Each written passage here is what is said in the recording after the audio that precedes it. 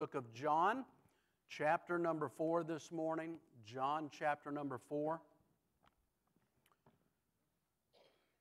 You know, when my son was telling me that after the events of last weekend, that one pastor said, well, I got to change my message now, and I've been talking here at Liberty for a while. Something's coming, didn't I? Been saying that, and there's more coming. But you know what? God's people's prepared.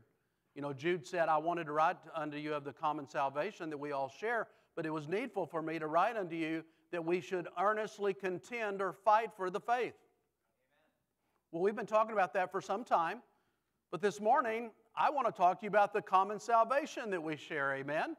So in John chapter 4, we'll be there in just a moment. There's a cemetery in Rochester, New York, that has a most unusual gravestone. There's no name on it. There's no date of birth. There's no date of death. The stone is unembellished with artist work or anything like that. There's no epitaph or no eulogy. It only reads one word on the tombstone: forgiven. Forgiven. You know, I'm glad this morning that we've got some good news.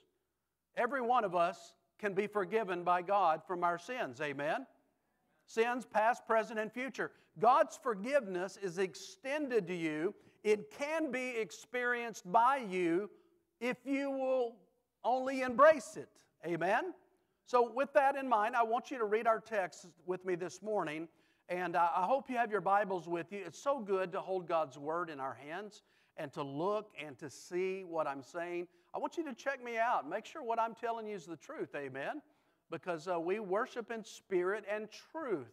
And so with your Bibles, in Romans 4, verse 7 says this, saying, blessed are they whose iniquities are forgiven and whose sins are covered. Blessed is the man to whom the Lord will not impute sin. Someone wrote the song, you ask me why I'm happy? Well, I'll just tell you why. Because my sins are gone. And when I meet the scoffers, they ask me where they are. I say, my sins are gone. Where are they? They're underneath the blood of the cross of Calvary, as far removed from darkness, from the dawn, in the sea of God's forgetfulness. That's good enough for me. Praise God. My sins are gone. Well, this last week I told you I'm going to be a bachelor all week. I had 3 crazy dogs that are used to staying up till 3 in the morning with gamers in my house when I go to bed between 8 and 9 every night because I got to work for a living, right? And so I wanted to kill the dogs. My wife says, you better not. I said, I'm contemplating it. I'm contemplating it. Can't leave them out back because they whine and scratch and bark and squeal and, oh my word, yeah, I had a time with them. But one of the things I set myself to do while I was by myself this week is, by nature, I'm kind of a clean freak. I'm a little OCD, kind of like Miss Sarah over here. You know, we see eye to eye on that. And so I thought, you know what, I'm going to really get some stuff done this week, and I've had this light fixture I've been trying to hang for multiple weeks. I've had to rewire it 3 times because I messed it up. And so I started doing some stuff. I started organizing some things. I started getting rid of some things and throwing some trash out. Why? Because I hate clutter. I hate clutter. I absolutely despise it. I want everything to be in its place. And the trash bin, after me doing all of that this week, of course I forgot to push it out on Tuesday, but by Friday it was overflowing. And I didn't like opening the lid because it wasn't smelling so good. It was in desperate need of being taken away. You see from our text this morning that God's trash day was some 2,000 years ago at a place called Calvary, and that was the day that forgiveness of sins took place on an old rugged cross of Calvary. And that's what happens when God takes the trash out. He says, you know what, your sins, I'm going to take them away if you will come to me in repentance and faith. And can I tell you this morning, some, maybe many, are in desperate need for God to take the trash out, if you know what I mean this morning. With that in mind, I want you to think with me and notice, first of all, why forgiveness is essential. Why does a person need to be forgiven? Why? Well, there's two reasons. First of all, because of the problem of sin within us. Now, if you're in your Bibles, I want you to go back one chapter to Romans chapter 3, and let's look at verse number 10, and we're going to read down for a few verses. And notice what it says. We're talking about the problem of sin within us.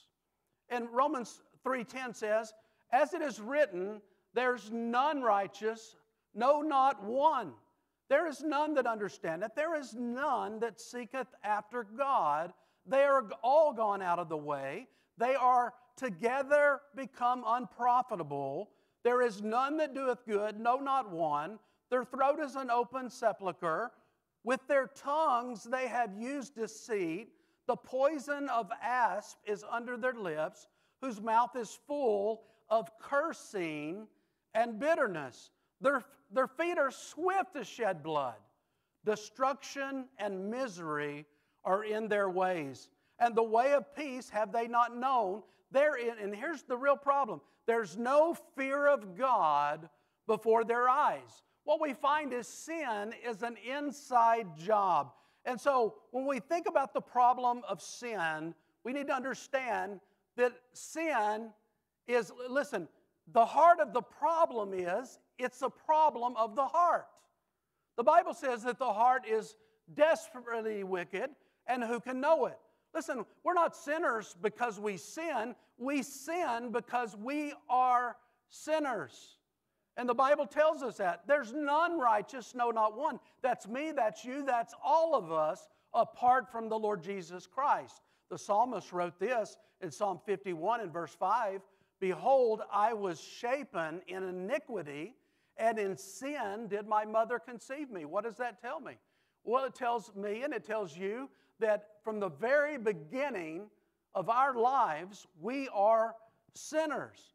And when you may be sitting here this morning and you might be asking, why does God deal so severely with sin? And here it is, because sin is an attack on the holiness of God. It's an attack. The Bible says that sin or iniquity makes us the enemies of God. So we dare not stay in our sinful condition. Listen, there's consequences to committing sin. What does the Bible say the consequences of sin is? Death. It's death.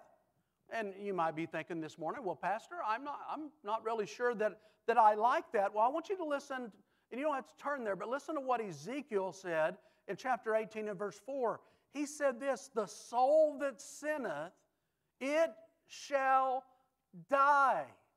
It shall die. Romans 6:23, a part of the gospel message and what we call the Romans road starts in Romans 3:10, but in 6:23 says the wages or the cost of sin is eternal death.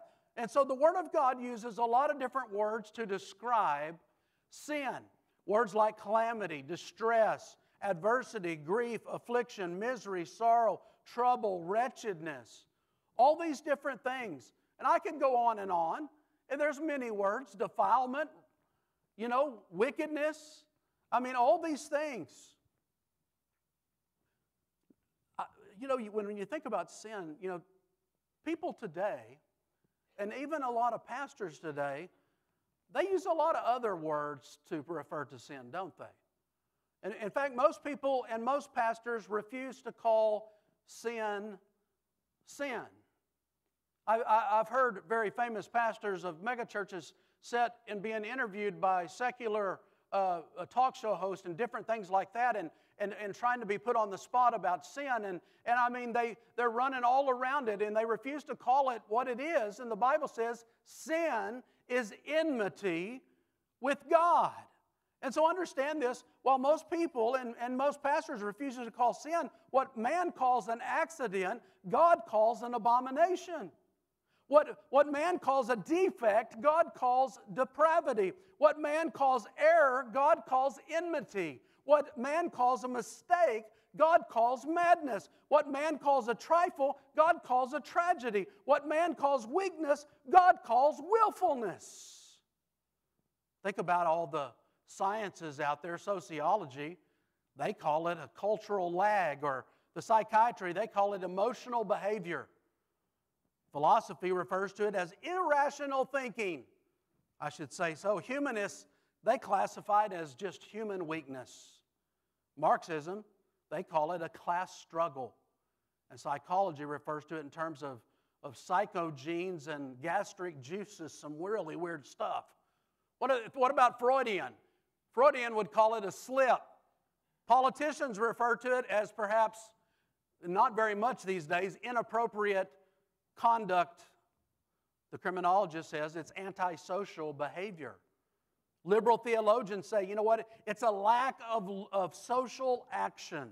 But folks, here's what God says it is. God calls sin, sin. Amen? And every person under the sound of my voice right now, every one of us have been diagnosed with the same condition, and that is we are sinful. We are sinners. You say, well, Pastor, I don't know about that. Well, listen to what 1 John says in chapter 1 and verse 8, and here it is. Listen to this. Teens, listen to this. If we say that we have no sin, we deceive ourselves, and the truth is not in us. If we confess our sins, He, God, is faithful and just to forgive us of our sins and to cleanse us from all unrighteousness. If we say that we have not sinned, we make God a liar, and His word is not in us. So what do we know right there by the word of God written by John? We're sinners. And if we say that we don't sin, we are liars, and we make God out to be a liar because He said we're sinners. You know, the truth of the matter is there are some folks that are down and out, some folks that are up and out, some folks that are out and out, and then some folks that are in and out. But let me tell you, folks, in our flesh without God, we're all out. We're all out. And every one of us needs to be forgiven, amen? Understand this morning, there's never been a man, a woman, a boy, a girl that's ever lived that did not need the forgiveness of Almighty God except the Lord Jesus Christ Himself. Amen? So why does a person need to be forgiven? Well, the problem of sin within us. But notice a second thing with me this morning. Because of the power of sin over us. Remember what Paul said? He said, the things that I want to do, I don't do, and the things I shouldn't do, those are the very things I find myself doing. Anybody ever feel like that? Amen? And maybe it's not so much that I'm doing a bunch of really bad things, but it might be that I'm not doing the good things. And a lot of people are okay with that. Well, you know what? I don't drink, I don't chew, and I don't go with the girls that do, so I must be a pretty good old person, huh? But there's a whole book of the Bible of things that we ought to do. And we're saved from sin unto the Lord Jesus Christ. We're saved from doing sin to do the Lord's will, amen, and the Lord's word. And so what do we see right here? The power of sin over us. Listen to Romans chapter 3, verse 9. What then? Are we better than they? No, in no wise, for we have before proved that both Jews and Gentiles, listen to this, that's the Jewish nation of Israel, the Gentiles, that's all the rest of us, that we are all under sin. And then Romans 3:23 says it. All have sinned and come short of the glory of God. What's the imagery right there? The imagery is of an archer, and there's a target out there, and we pull back, we draw back, and we release the arrow. The problem is we fall short. It's not that we miss the target. It's not that we get close to the target. We fall short of the target. Because what is the target? Absolute perfection. What is the target? Sinless perfection. Matthew 5:48 says, be ye therefore perfect, even as your Father which is in heaven is perfect. That's a command, by the way. Well, how's that going to happen? I'm not perfect. Only through the blood of Jesus. And we'll talk about that. So we see the power of sin over us. All have sinned and come short of the glory of God. In his book, The Voyage of the Dawn Treader, C.S. Lewis, he wrote about a boy named Eustace, and he became a dragon, the boy did. And of course, it's fantasy. In order for him to become a little boy again, he had to undergo this tremendous change of where and it was very painful, where the dragon skin had to be peeled and torn from his body so that he could become a little boy again. And after he endured this painful transformation, only then could he become a boy who had been a dragon. Lewis concluded this. He said, in much the same way, the sin we take on becomes such a part of us, our daily lives, that it requires this same kind of painful ripping and tearing away from us to truly set us free. Why is it so hard to put certain things down? Why is it so hard to put away certain habits? Why is it so hard to put off certain people that are bad influences in our life? The truth of the matter is, when it comes to sin, we cannot help it. Being a sinner is who we are, and therefore sinning is what we do. Why do people lie? Because they're liars. Why do people steal? Because they're thieves. Why do people covet? Because they're covetous. Why do people fornicate? Because they're fornicators. Why do people drink? It's because they're drunks. Why do people murder? It's because they're murderers. Why do people blaspheme? It's because they're blasphemers. Why do people cuss? It's because they're cussers or cursers, or what I was trying to find the proper grammar for the plural of cussers, people that cuss. People sin. Why? Because they're sinners. J. Dwight Pentecost, I actually went to a garage sale the other day, and I go there because you can pick up books. I picked up 17 really good Christian books. One was by Dwight Pentecost. The other was others. Some of them were by Arthur Pink, and these are some really good reference materials for Christian study along with the Bible. And J. Dwight Pentecost was a great expositor of yesteryear, and I got one of his books, Things to Come. It's an excellent book on the revelation of Jesus Christ. He said this: the doctrine of depravity, that's our sinful condition, had to do not with man's estimation of man, but with God's estimation of man. Now, let me explain what he's saying right there, lest I lose you. He's saying it doesn't have to do with you comparing yourself with another person. In other words, you looking at somebody and go, well, you know what, I'm not perfect, but I'm not as bad as so-and-so. And I think probably we've all been guilty of that. You know what, I'm doing pretty good. I'm not as good as I'm going to be one day, hopefully, by the Lord's grace, but I'm not as bad as so-and-so. And here's what he says. It's not man's estimation of man, but God's estimation of man. So widely accepted is the concept that we have come to feel there is so much in the worst of us, in other words, the criminals, the murderers, the rapists, all those, in the worst of us, that man is not so bad off after all. In other words, when we look at them, we go, you know what, I'm a pretty good old guy, or I'm a pretty good old gal. But here's what he says: but the Scripture do not measure man by man. They measure man by God who created man. The creature is measured by the Creator and is found wanting, he says right here. Now listen, sin dirties the soul, doesn't it? It dominates the mind. It depresses the heart. It diseases the body. Yes, it does. It defiles the spirit. It destroys your testimony. And it disgraces the Lord Jesus Christ. That's what sin does. I'll tell you what sin does. It turns happiness into heaviness. Amen. You know, Moses said it, there's pleasure in sin for a season, but then comes the payoff.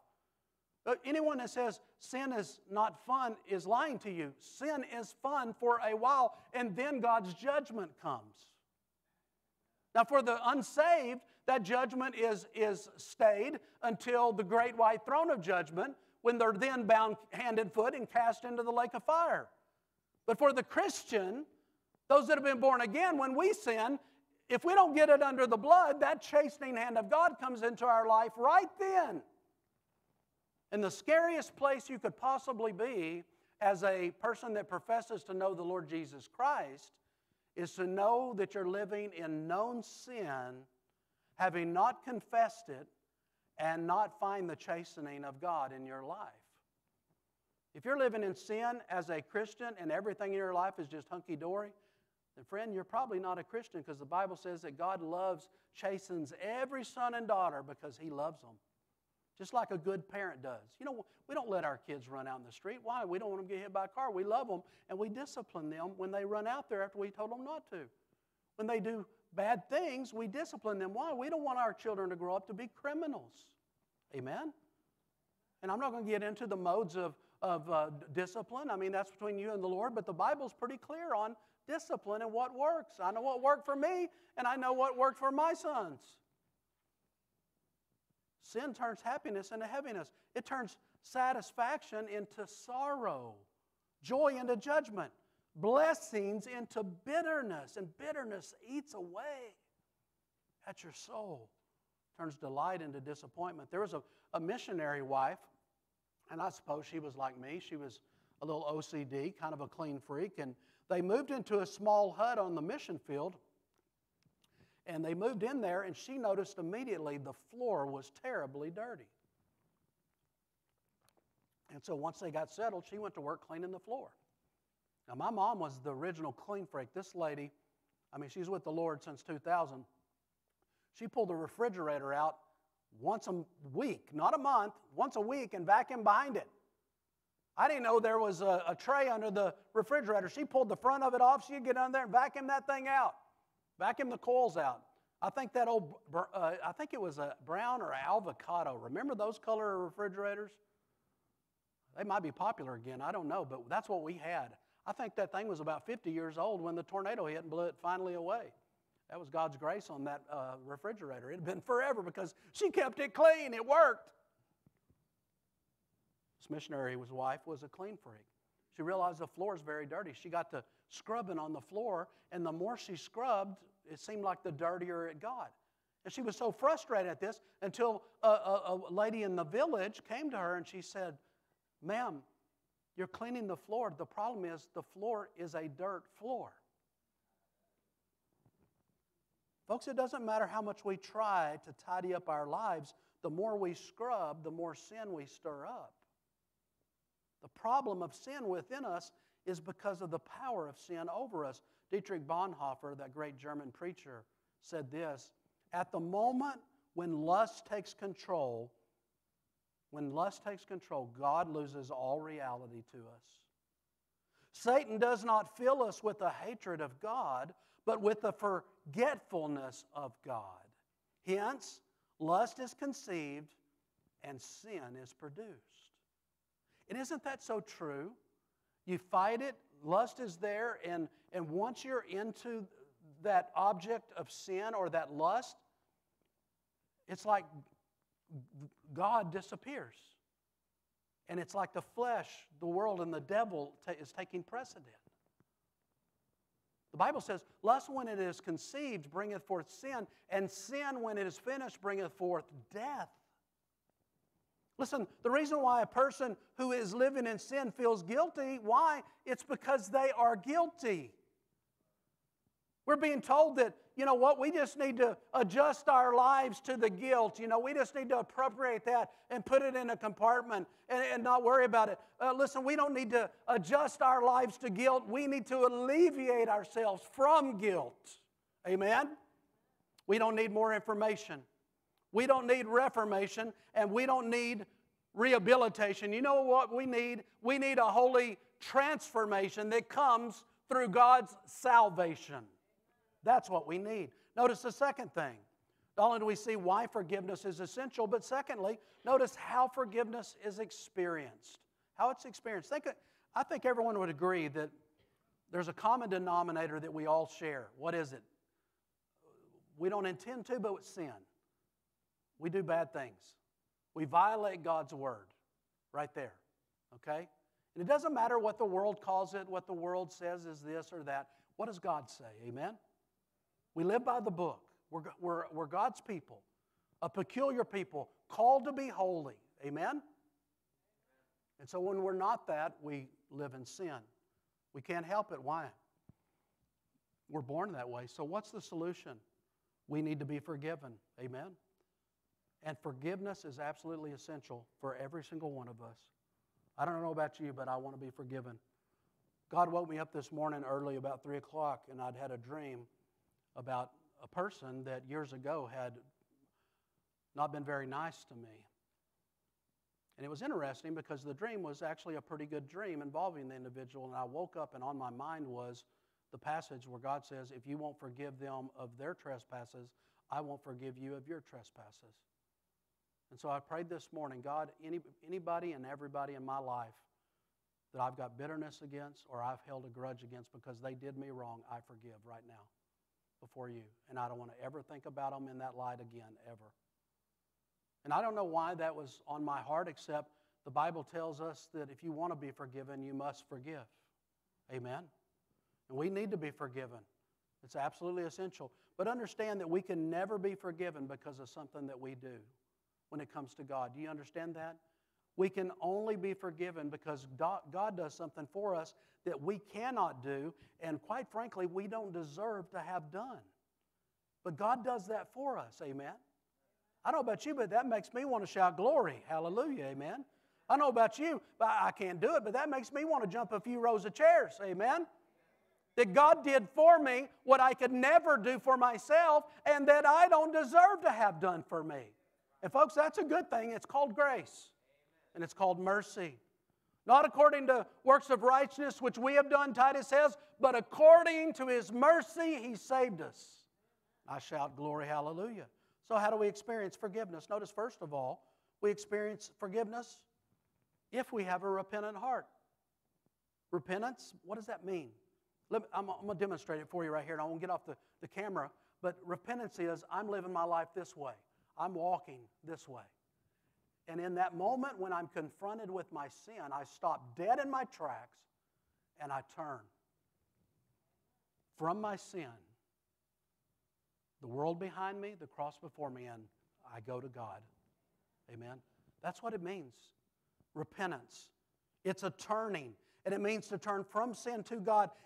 And quite frankly, it's a reorientation of your mind, of your thoughts. Amen? I think we'd all agree, if we're going to live for God, then we got to change some things that go on up here. And let me just say this. Garbage in, garbage out. We can't feed our heart and mind with all these things in the world that we know we shouldn't be watching. We know we shouldn't be listening to. We know that we should have nothing to do with. We can't let that keep coming in. And even some people that really need to be a reduction in our life, let me just put it that way, that are bad influences. Doesn't mean we don't love them, doesn't mean we don't pray for them, but if they're going to be in our lives and they're going to continue to influence us to do bad things, say bad things, and be a bad person, they need to go. What do we need to do? Reorientate this old thinker up here. Change our thinking. You know what we need to do? We need to start thinking about sin the way God thinks about sin. Amen? When we can see sin the way God sees sin, it'll change our entire lives. And here's how you can tell whether or not you've genuinely repented of your sins. You want to know how you can tell? You begin to hate what God hates. Amen? You begin to love what God loves. The Bible says that Jesus loved the church and died and gave Himself for it. Amen? So if Jesus loved the church, we ought to probably love church. Amen? Alan Redpath, once pastor, well, you know what? I'm not even going to share that story this morning. Here it is. Repentance is turning your back completely on the world and its way of living life. You know, the mindset of the world out there has a way of living, a way of thinking that we ought not to embrace. Amen? That we ought to reject. That we ought to, listen, we're not to be obtuse. We're not to be mean-spirited. We're not to hate on people. We hate sin, amen? But we love people. But we're not to embrace that. We're not to live in that. We're to reject that completely. Listen, repentance is turning your back completely on the world, the flesh, and the devil, and its ways of living. It simply means that you have to, listen, have no desire to go back to living the way you were living before you were saved. Can you remember that moment when you were saved? I do. I talked about it last Sunday. July 26, 1992, service started at 6. By 7, we were done. And by 7:05, I was up there waiting. for my pastor. I remember. And not everybody remembers the exact day or time. And honestly, I don't even remember what the message was, but I remember it's like God came in the person of the Holy Spirit in the power of Jesus and sat down right beside me and put His arm around me and said, I love you, son, and you need to be saved. By the way, there's a vast difference between being sorry for an act and being sorry because you got caught in an act.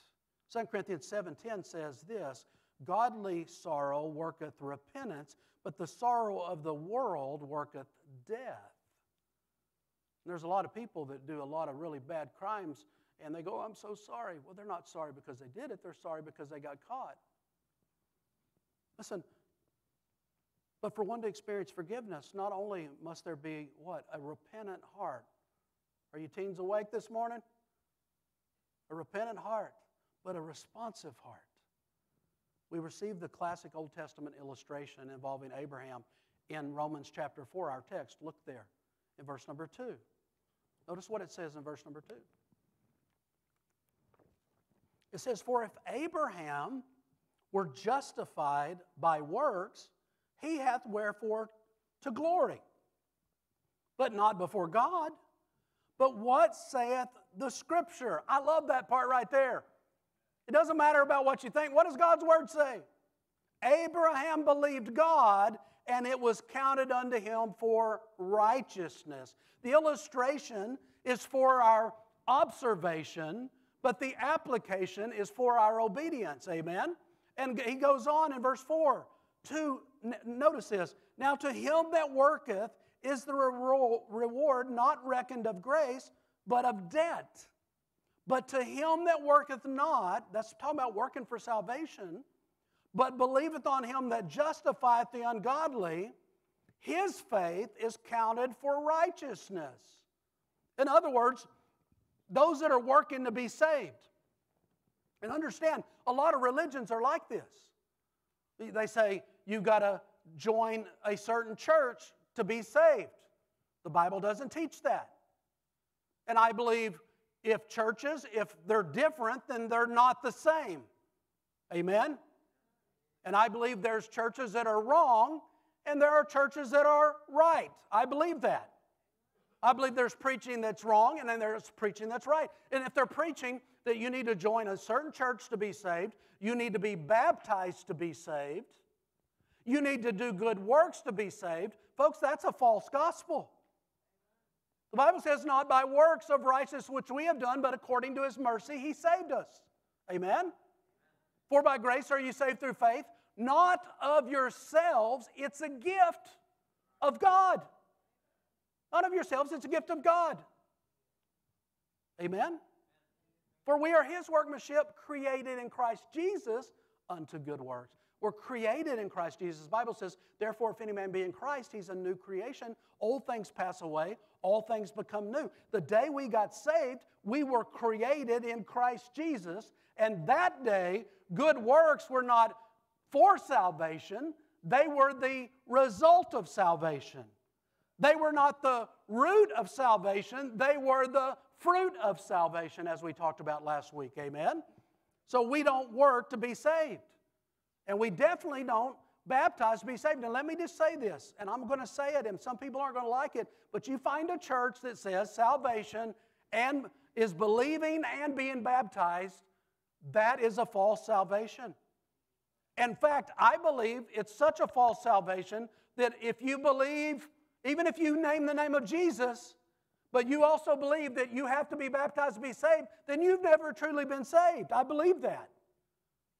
Because what does that do? That's dividing Christ's sacrifice. And that's saying, Christ, you weren't good enough. Your blood wasn't good enough. I had to do something more. Now, the Bible says they that gladly received the word were baptized. Amen? And we find an example of the thief on the cross that was saved. And he simply said this. And the word is the same word that Paul used on the Damascus Road in Acts chapter 9. It's simply this, Lord. Lord means not only Savior, but you're the boss. I'm following you. Whatever you say, that's what I'm doing. And just like Paul said, Lord, what would you have me to do? That thief on the cross that said, who Jesus said, today shalt thou be with me in paradise. He said, Lord, remember me when you come into your kingdom. That's all he said. That's his salvation testimony. And Jesus said, today you're going to be with me in paradise. And I've heard theologians go, well, paradise is not heaven, but it's, hey, if Jesus is there, sign me up. Amen? The more a person works to be saved, the more they sin. Now think about this, because that sounds like kind of an oxymoron statement right there. The more a person works to be saved, the more they sin. By trying to work their way to heaven, they're only creating a bigger sin debt, the Bible says.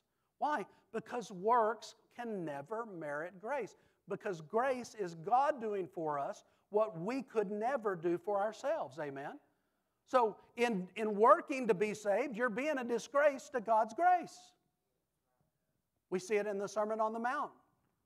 The Lord Jesus, He was talking about those that would stand before Him at the great white throne of judgment. Now there's two judgments. The Bema Seat judgment is the judgment for believers where they receive their crowns and their rewards. With the word Bema, we see it in the Olympics, gold, silver, and bronze, and it's a stepping stone. And rewards, there's no communistic heaven. Rewards will be given according to works for Jesus. Amen? And he talks about this. So the Bema Seat judgment's for the Christian, but the great white throne of judgment is for the lost that are on their way to hell, and they're dead in trespasses and sin. They argue with Jesus at the great white throne of judgment. The Sermon on the Mount, Jesus talked about this, and he said they are talking about all their good works as a reason for them to be admitted into heaven. I'm a good person. I'm a good husband. I'm a good wife. I've done good things. I try really hard. Listen to what Jesus said in Matthew 7. In verse 21, not everyone that saith unto me, Lord, Lord, shall enter into the kingdom of heaven, but he that doeth the will of my Father which is in heaven. What is the will of the Father which is in heaven? It's to put your faith and trust in the Lord Jesus Christ, whom God sent to seek and to save that which is lost. And Jesus goes on in verse 22 and he says this, and many will say unto me in that day, Lord, Lord, have we not prophesied in thy name? That can be the foretelling of the future, or prophesying can be the Greek word caruso, which is to herald forth even the preaching of the Word of God. They said, this is what we've done. We've prophesied in your name, Jesus. And in your name, Jesus, we've cast out devils. Holy smoke. And in your name, we've done many, hear me, church, wonderful works. Now, the thing that doesn't happen between verse 22 and 23, you don't find the Lord Jesus denying what they're saying. You don't find the Lord Jesus saying, you never prophesied in my name. You don't find Him saying, you never cast out devils in my name. You don't find Him saying, you're a liar. You never did any good, wonderful things. Here's what He says in verse 23. After they say all of that, He says, then will I profess unto them, I never knew you. Depart from me, ye that work iniquity. You see, in all of their doing to get saved, to merit grace, they were just creating more sin that would be held against them. Even to do these good things to be saved becomes sin against God's grace and is held against them in the judgment. So the more a person works to be saved, the more they're lost. However, listen to this. The less a person works and the more a person believes, there it is, believes. They're responding to God's only requirement for forgiveness is what? To believe. Abraham believed God, and it was counted unto him for what? Righteousness. You know what? I'm not believing in me. No way, Rick Ross. I'm like Paul. I have no confidence in my flesh. I mean, we were talking the other day, and it was talking about how somebody, these people that go in and these stores and grab stuff and walk out and steal it, and how one of the employees that one of my fellow workers worked at this place, and one of them that stole it punched this guy in the face. And I'm like, whoo, I'd get fired. You punch me in the face, there's a red nuke button that goes nuke, and I just kind of lose control. And I don't know. I mean, I'm an old broken down man, but something bad's going to happen for as long as I can do it to that person that punched me in the face. And I know we're supposed to turn the other cheek and, take that, but I don't know. Y'all pray for me. I need prayers.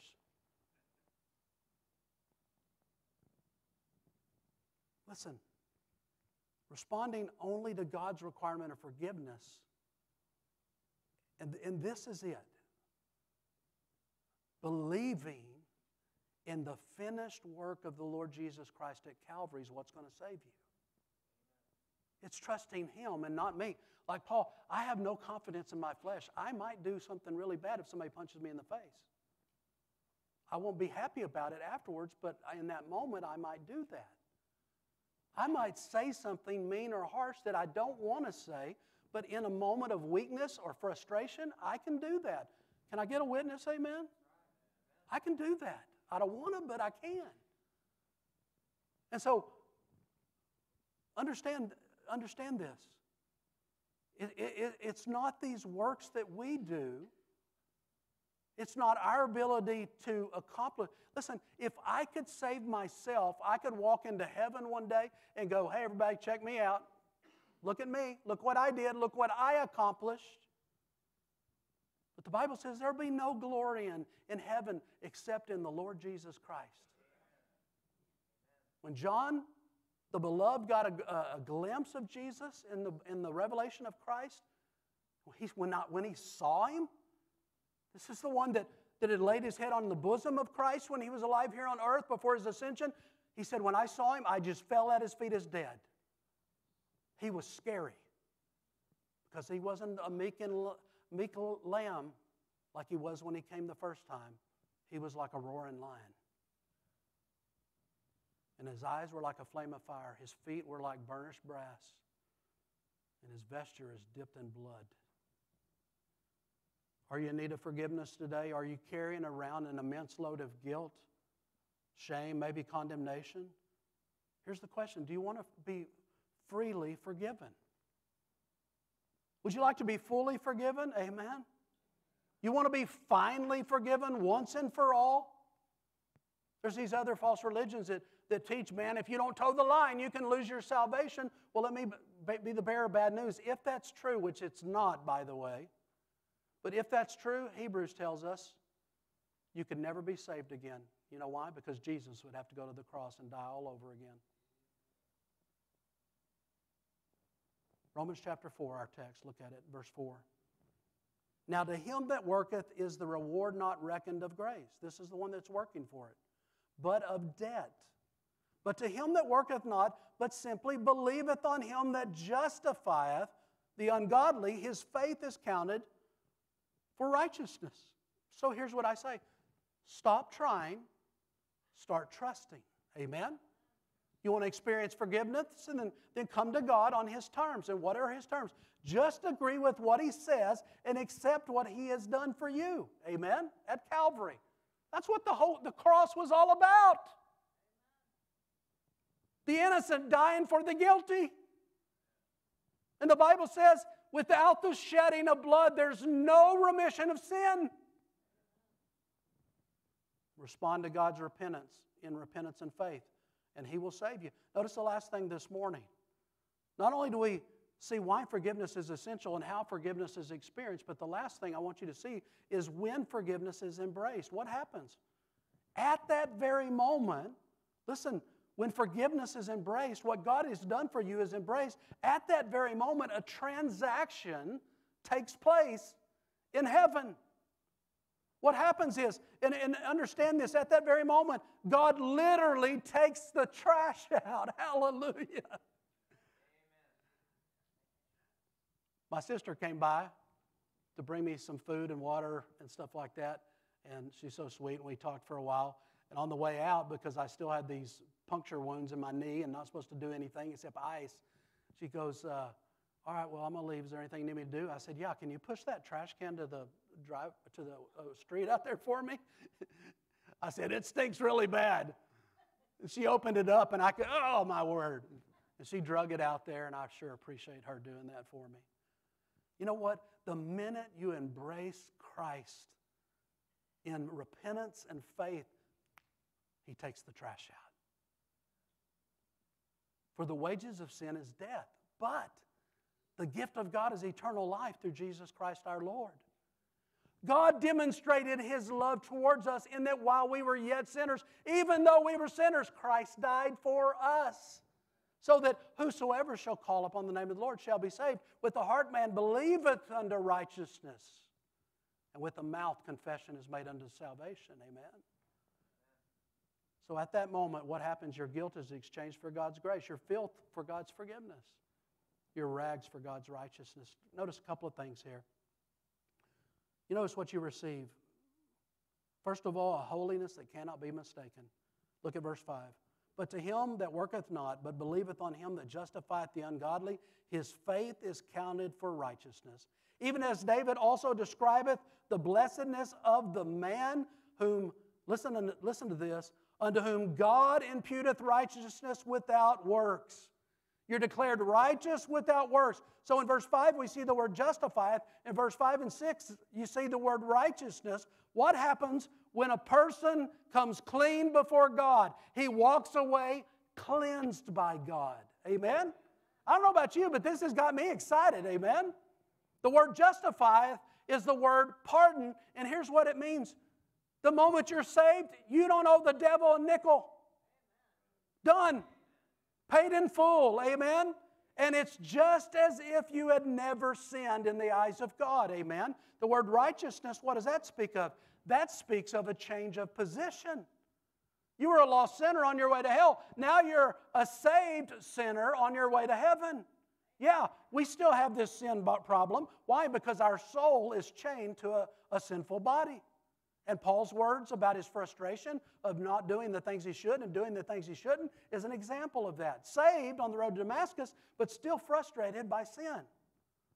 Listen, this is amazing what God does right here. He no longer sees your sin. He only sees the blood of His precious Son. Amen?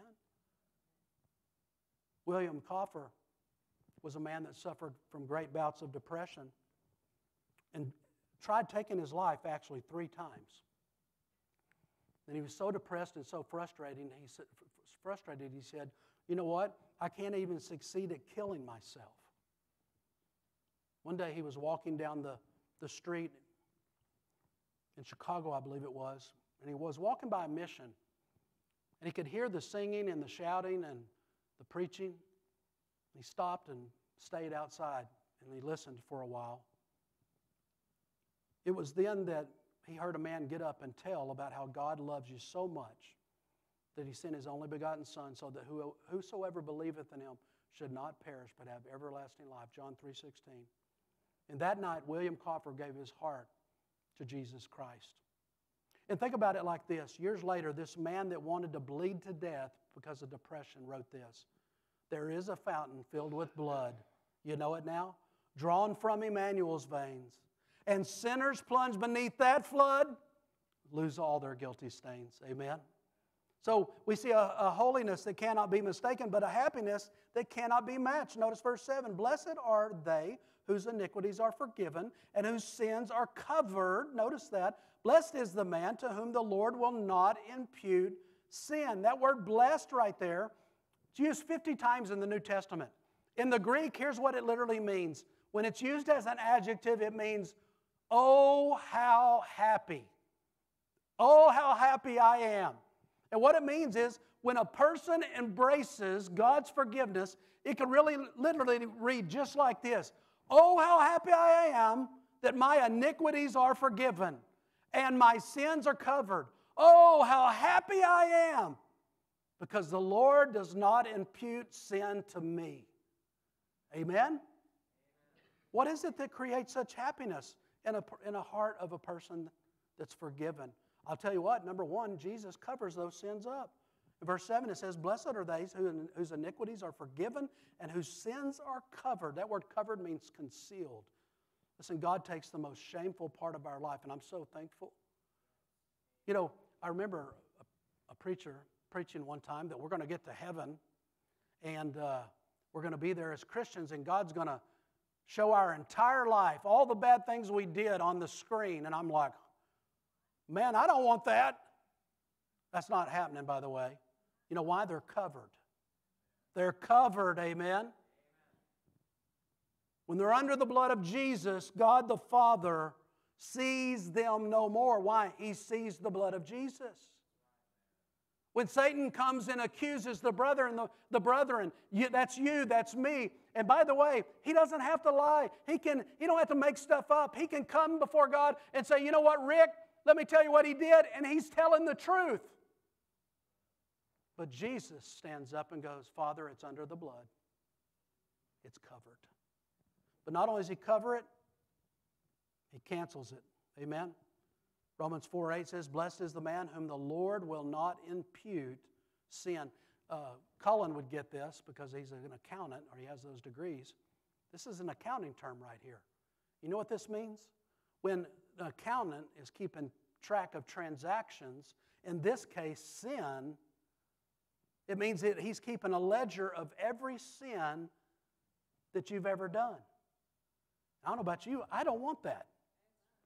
Somebody said, yeah, when me and my wife get in a fight, she gets historical. He says, no, don't you mean she gets hysterical? He says, no, she gets historical. She brings up everything I've ever done wrong. I'm glad God doesn't get historical. Amen. It means to take inventory. And it means to bring up all these things. But when a person comes to God in repentance and faith and confesses their sin, asking for God's forgiveness, what does God do? He blots out the account. And I'll just tell you this. He doesn't just erase lines on the ledger. He closes the account. Amen? It's a lost item, never to be recovered again. Notice lastly, he carries them away. Verse 7.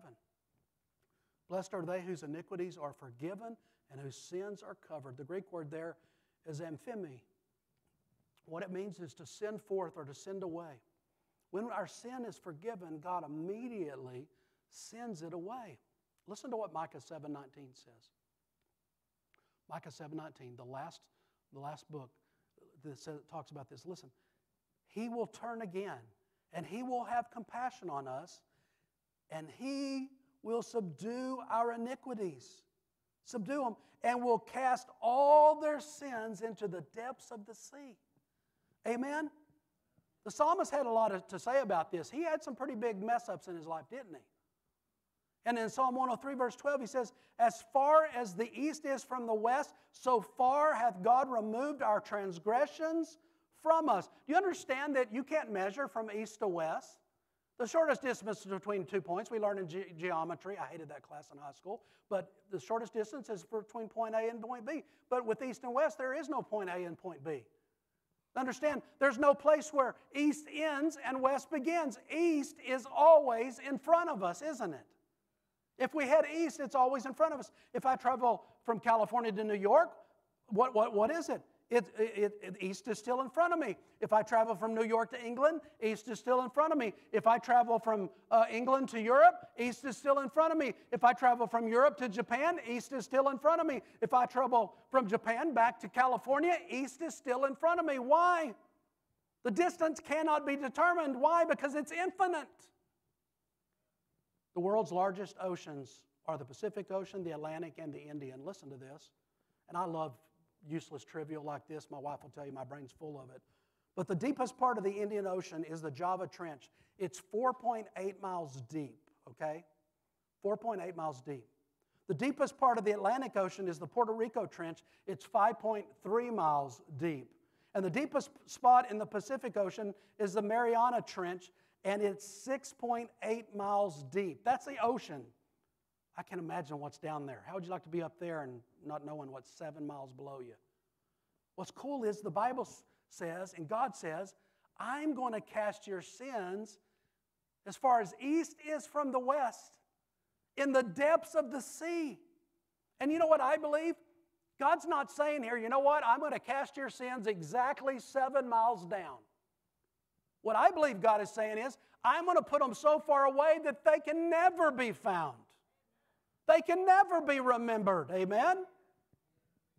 Charles Spurgeon responded to this text, and he said this: if sin be removed so far, then we may be sure that the scent, the trace, the very moment of it must be entirely gone. If this be the distance of its removal, there's no shade of fear of it ever being brought back again. Even Satan himself could not achieve such a task. So now we see why the word used here is, oh, how happy. I'm so happy that nobody can find those sins. Amen? Nobody. It's because God has taken that sin, He's covered it, He's canceled it, and He's carried them away. Amen? That's when God takes the trash out, right? That stinky defilement, He takes it away.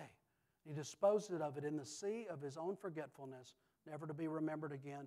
Folks, understand something right here. When the Holy Spirit convicts us of unconfessed sin, He's convicting us so that we can confess it. And 1 John 1:9 says, if we confess our sin, God is faithful and just to forgive us and to cleanse us from all unrighteousness. Amen?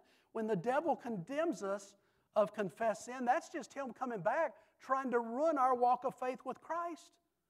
He wants us to feel bad. He wants us to be depressed about that we're not all that we would desire to be if God's in our heart. We should desire to be our very best, amen? But the devil wants to come to us and remind us of those things. But here's what we tell the devil: hit the road, Jack, and don't you come back no more.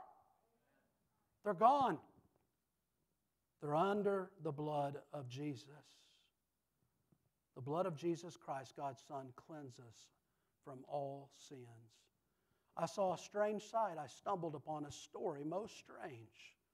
Like nothing my life, my street sense, my sly tongue had ever prepared me for. Hush, child. Hush now, and I will tell it to you. Even before the dawn one Friday morning, I noticed a young man, handsome and strong, walking the alleys of our city. He was pulling an old cart filled with clothes, both bright and new, and he was calling in a clear tenor voice, "Rags!" Oh, the air was foul, and the first light filthy to be crossed by such sweet music. Rags! New rags for old. I'll take your tired rags. Rags! Now, this is a wonder, I thought to myself. For the man stood 6'4", and his arms were like tree limbs, hard and muscular, and his eyes flashed of intelligence. Could he find no other job than this, to be a ragman in the inner city? I followed him. My curiosity drove me, and I wasn't disappointed. Soon the ragman saw a woman sitting on her back porch.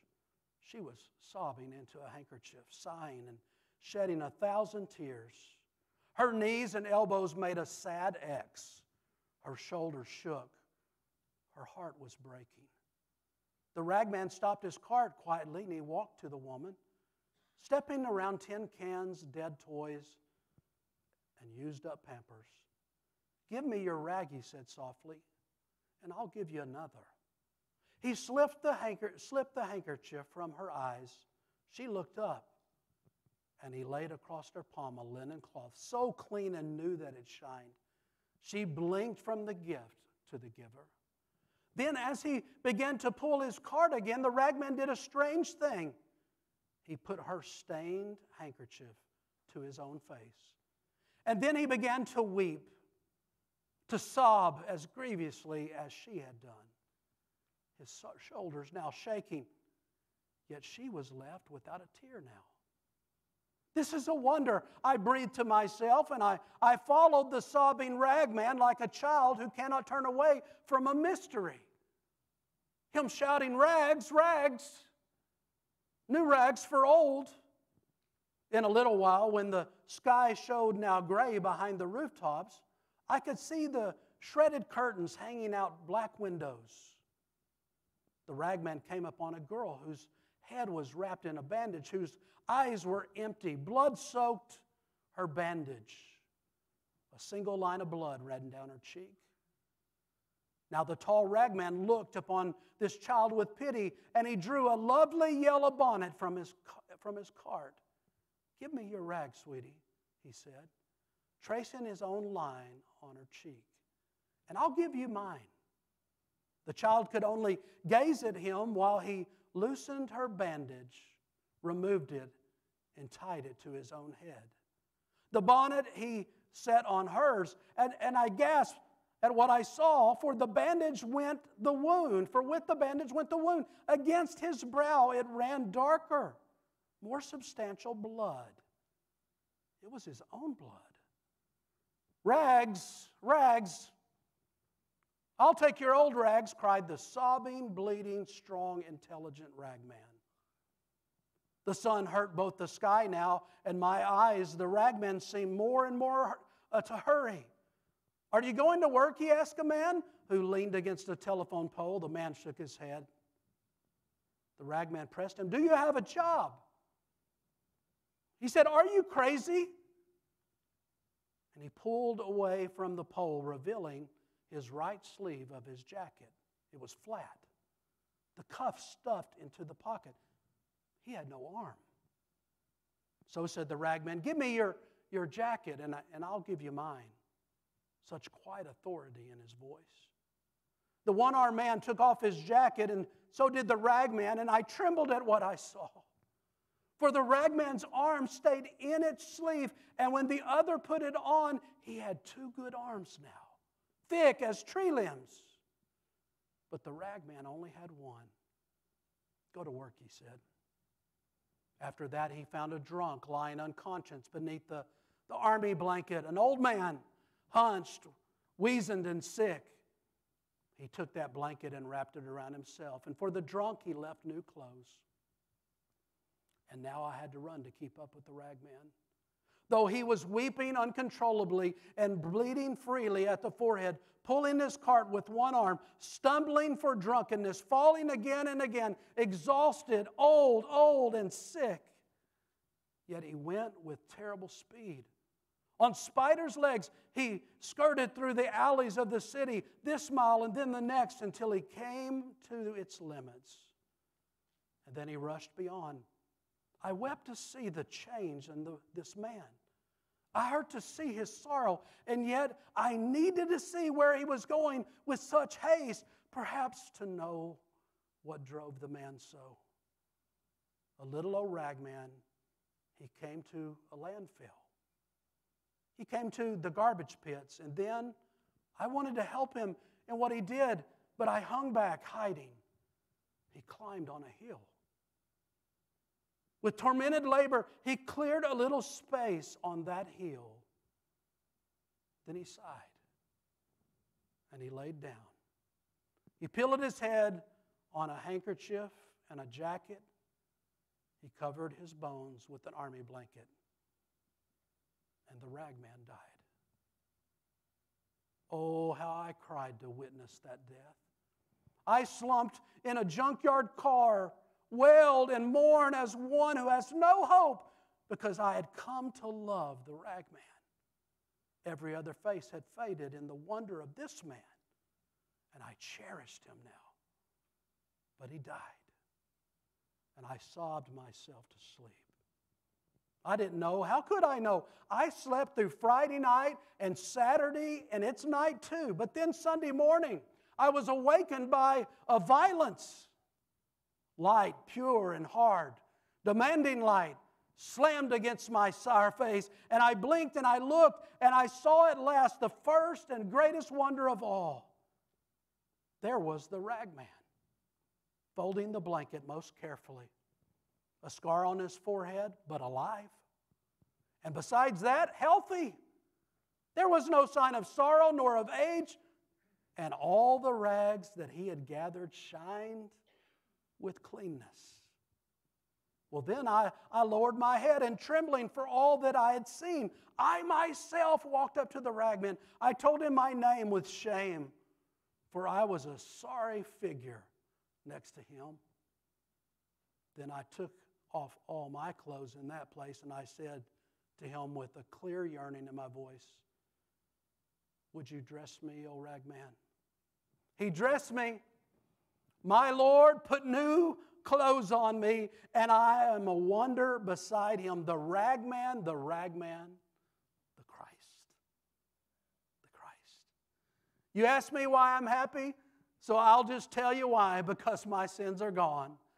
And when I meet the scoffers who ask where they are, I say, my sins are gone. They're underneath the blood of the cross of Calvary, as far removed as darkness from its dawn. In the sea of God's forgetfulness, that's good enough for me. Praise God, my sins are gone. 'Twas the old-time altar where God came in my heart, and now my sins are gone. The Lord took full possession. The devil did depart. Hallelujah. I'm so glad my sins are gone. When Satan comes to tempt me and tries to make me doubt, I say, devil, my sins are gone. You got me into trouble, but Jesus got me out. I'm glad my sins are gone. Amen. I'm living now for Jesus. I'm happy night and day because my sins are gone. My soul is filled with music. With all my heart I say, I know my sins are gone. Why? They're underneath the blood of the cross of Calvary. As far removed from darkness is from dawn, in the sea of God's forgetfulness, that's good enough for me. Praise God, my sins are gone. You want your sins gone this morning? Then come to God in repentance and faith and let Him take the trash out. Let's stand with our heads bowed and eyes closed.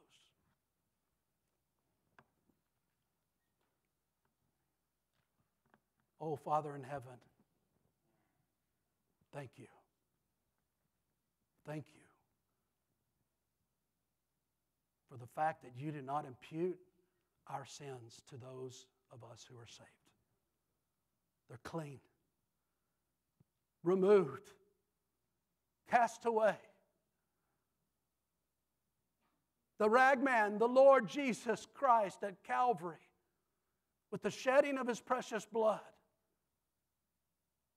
buried 3 days in a borrowed tomb. And then on Sunday, up from the grave, He arose. And because He's alive, we too will forever be alive. Those of us that have come to Him in faith and repentance and let Him take the trash out.